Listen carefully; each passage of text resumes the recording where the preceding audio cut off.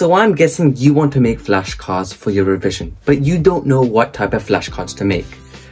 Paper flashcards or electronic flashcards, so flashcards that you can make from apps like Anki, Quizlet, or any other type of app that can help you to make flashcards. Well, lucky for you, in this video I'm going to be going through everything that you need to consider when choosing between the correct type of flashcards to make the most out of your revision. And yes, I have left the links to any websites or apps that I talk about in the description, so you can check them out after the end of this video. So let's get started. So let's start off by answering a widely asked question. Should you make flashcards, and are they useful? Yes and yes, in my opinion, because flashcards are strategically designed to enhance and encourage active recall. And if you didn't know, active recall is a really important revision technique in which you actively recall information that you've memorized from a particular piece of topic. And practicing active recall is really good and important because it creates neural connections inside your brain, making flashcards a really important and effective method for your revision to help you get the top grades. So let's start off by talking about the good points for paper flashcards. Now, the first good point on making paper flashcards are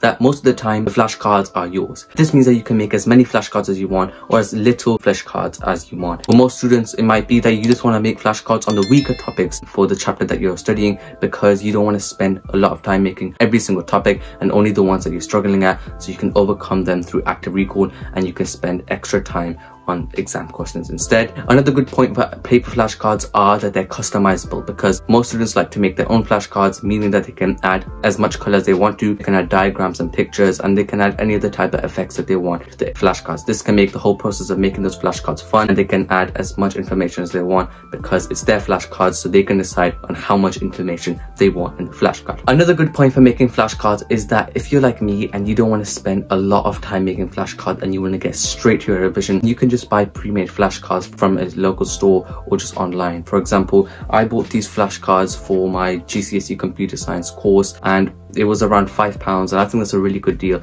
considering they cover the whole course, which takes around 2 to 3 years to complete, and that is really effective, as I said, for students who don't want to spend a whole lot of time on making these flashcards. Now, we've talked about the good points of paper flashcards. Now I'm going to go through the bad points which might make you reconsider making paper flashcards. And the first bad point for making paper flashcards is that they take a really long time. When I say that, I mean a really long time, because most students want to make their flashcards for the subjects informative, neat and customizable. That can be really overwhelming, that can take a lot of time, and that might not give you enough time for other sources of revision such as exam questions. The second disadvantage of making paper flashcards are that they're expensive. For example, if you want to make your own flashcards, then you got to buy the paper for making those flashcards, and this can be really ineffective because you don't want to be paying so much just for the sake of your revision. And even if it's pre-made flashcards, you got to buy these flashcards for multiple subjects if you want to, and that can also be very expensive. Now, the third disadvantage for paper flashcards are that, in my opinion, I think they're overall very ineffective, because let's say you've got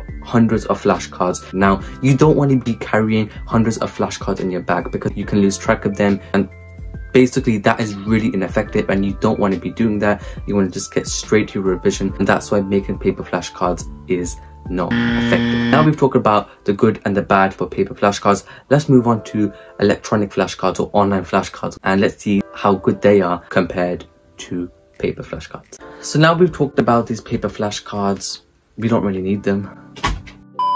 Let's talk about electronic flashcards. Let's talk about the good points. Now, just like paper flashcards, online flashcards are your flashcards. So this means you can focus on what types of flashcards you make. They're customizable as well to some extent. For example, you can change the color, you can add diagrams, and you can change the font. Of course, you can't add any extra effects that you would be able to if you're using your own hand pen to make them. Online flashcards are always portable, much better in comparison to paper flashcards because they're all within your one device. Now, online flashcards also are able to be made pre-made, so if you don't want to spend too much time on making those flashcards, you can make them.